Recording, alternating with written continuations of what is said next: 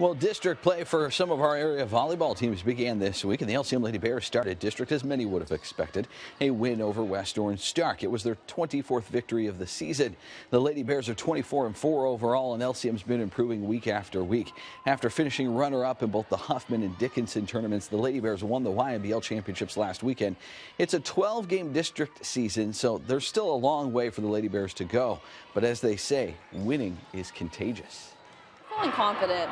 It's taken a lot of hard work to get to where we're at, but beating teams like Tarkington and Kingwood Park and things like that definitely boost our confidence, and you feel good when you win, so we're on a high right now. And we have a lot of confidence right now since we are the biggest 4A, but we have to stay calm and practice 100% and don't take any team lightly. We gel just like a family. Like, we've grown up with each other since elementary and intermediate, so we know each other very well. We have a common goal. I'm close to my 500th win. We started the season needing 36, and they've only got 24.